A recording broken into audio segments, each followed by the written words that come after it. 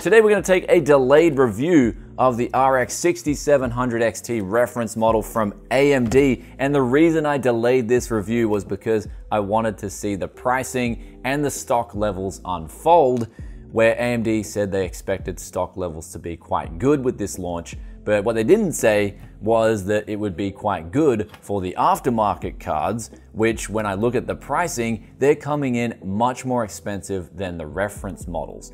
And I've seen two different scenarios here. In the US, I saw a photo of a forum shot there where someone went to Micro Center and they could get the reference card for $480, but then the aftermarket cards were literally coming in at over 700 USD plus. I was really surprised to see it going with this much discrepancy between aftermarket cards and reference cards. And in Australia, I was told from retailers that there was only like literally a handful of stock of reference cards that came into Australia. So if you're one of the lucky few in Australia to get your hands on one of these reference cards, then that's great. But for the majority of people, you're left seeing these prices in, especially if we look at Australia, where the cards are going in excess of 1,000 Aussie dollars and they're conveniently in stock, versus the reference cards, which some of them were coming as low as $709. That's actually pretty good price. But with that news aside, let's go through everything with this reference card, because if they do come back in stock, or if the board partners and the whole distribution chain and everyone in the process decides that they want to drop the prices of the aftermarket cards, then what are you left with in terms of realistic expectations versus say a 3060, an RTX 3060 Ti, or even the 3070? We will go through just these four cards here today, and we'll start off with the 1080p numbers with F1 2020, showing that the 6700 XT does come right around that 3060 Ti, and then coming a little bit behind the 3070, and of course being out in front of the 3060. Now, the important conclusion here with these three NVIDIA cards is that MSRP wise, the 6700 XT, and I was told on a phone call in the previous video that it was $429, but it's actually $479, or more realistically $480 USD versus the $500 USD. So the 3070 is the closest in terms of MSRP on these cards that I'm presenting here today. But when we look at the 3060 Ti, that's coming actually a little bit closer in terms of performance levels, at least through these 1080p numbers. And we're continuing on here through Shadow of the Tomb Raider, as well as Fortnite, and as well as Call of Duty Black Ops Cold War.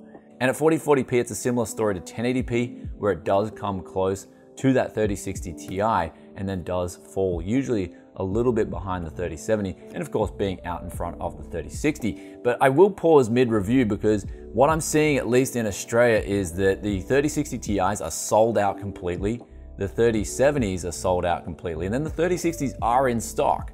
And same with these 6700 XTs, they are in stock. So if we're looking at street pricing at the moment, the 6700 XT is pretty much coming in at the same street price now in Australia as the 3060. So that is going to make this a better buy at current prices, regardless of NVIDIA having the DLSS 2.0 and the better ray tracing. But moving on to 4K does show that the 6700 XT does start to taper off a little bit, at least compared to the 3060 Ti. And if we go through F1 2020, as well as Shadow of the Tomb Raider and Fortnite and also Cold War, this does show that it indeed does start to fall behind a little bit. But we have to remember it does have a memory bus the size of 192-bit, same as the RTX 3060. So the 6700 XT and the RTX 3060 weren't really intended for 4K gaming, so I'd try and stick to 1440p or 1080p gaming. Though, let's go down to now one important thing with moving forward with the next few months of pricing, and that is cryptocurrency algorithms and hashing rates.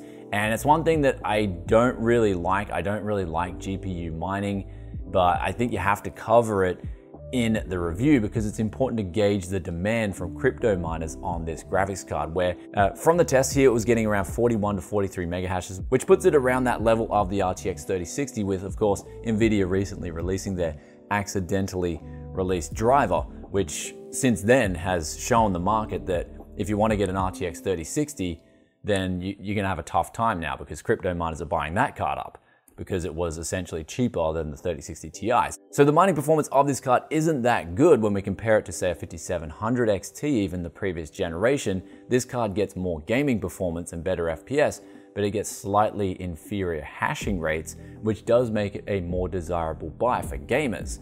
So it's good to see that the hashing rates aren't that high, and that at least if you're a gamer and you really want to get back into PC gaming, and say wherever you are in the world, your country, you've got strict lockdowns or lockdowns are coming back into place, then at least this card is one to consider that miners aren't going to be looking for too much versus, say, the 3060 Ti especially. If we look at the 3060 Ti, that is literally the favorite of cryptocurrency miners. Look guys, what I'm really trying to say is I'm gonna grab my little friend Jar Jar here mid-review, and we're just both together we're gonna pray for a crash. Though going through the card itself, we've got here a red, black, and silver theme with the Radeon logo lighting up red on the side, so it does look really stylish. And I gotta say, I do love the look of the Radeon reference cards. This one features two 85mm fans, and you will require a PCIe 8-pin plus 6-pin, and going on to the back, you will get 3 DisplayPort outs and a HDMI 2.1 out, which will support 4K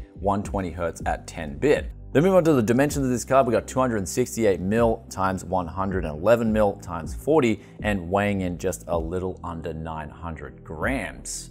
Now in terms of temperatures and noise, here's where the 6700 XT reference card does score. I'm just gonna say it straight. It is a mediocre design this time around, where we've got out of the box, the noise levels are very good, but the temperatures went quite high. And in fact, out of the box at 25°C ambient temperatures, and I will delta adjust these to 23°C, which is my favorite ambient temperature, we have here 82 degrees it reached a maximum of in these ambients, so basically 80 degrees delta adjusted. This was at the auto maximum of 66%. So AMD, for some reason with the reference card, they've capped the max fan speeds in the drivers to 66%. So basically, if you're not comfortable with your card getting to 80 degrees, then you'll have to go into the drivers and manually put the fan speeds with a maximum of 100%, or in this case, I would recommend putting a maximum of 80%. When I tested these numbers here, 80% was giving out 70 degrees, and the noise wasn't too loud. It was noticeable, but it wasn't anywhere near as loud as 100%. And of course, if I tested 60%, there's just no point, because then the card will start thermal throttling. The last few things to go over with this card right here is you do have ray tracing support, DX12 support. I did a test here, I'll throw the numbers up for you guys. If you want to play with ray tracing on, you will have to maybe find a happy medium between lower settings and also a lower resolution, but NVIDIA's ray tracing performance is coming ahead in 2021. You also get H.264 encoding, as well as their feature sets, things like anti-lag and FX sharpening, though if we go through all those in depth, then that'll drag the review out a lot longer. And I do like to keep my graphics card reviews pretty short and sweet.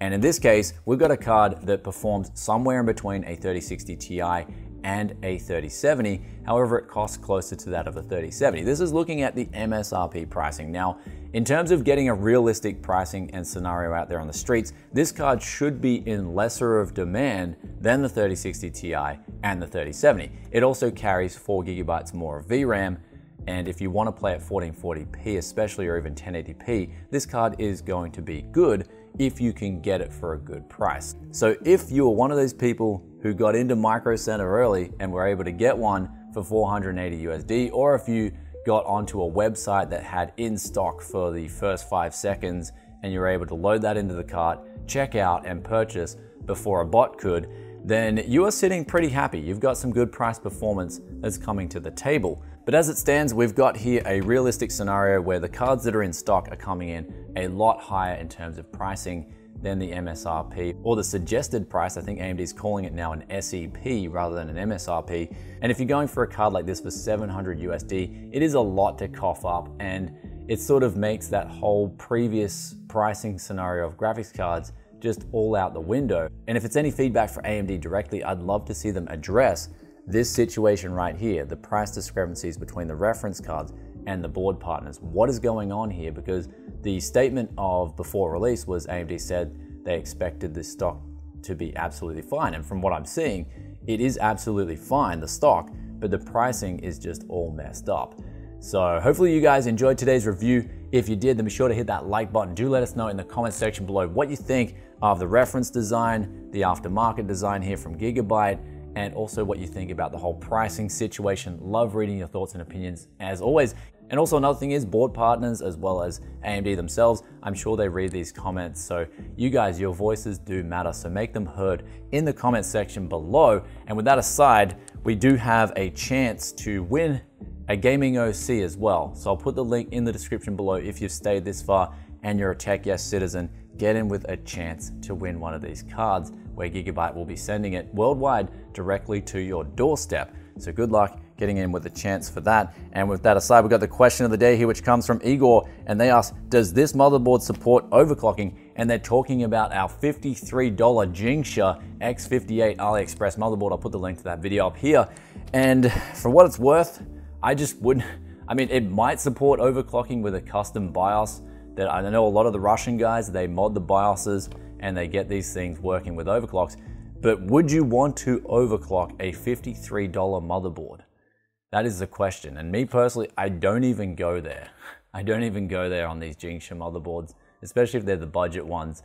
I have heard you might get more success with, say, a 6-core 12-thread on, say, a $100 X99 One and board, One and Z board. But in terms of this budget Jinxia board, even if it did overclock, just don't even bother. You'll have a fried motherboard on your hands pretty soon. But in terms of the motherboard itself working out of the box, it worked okay.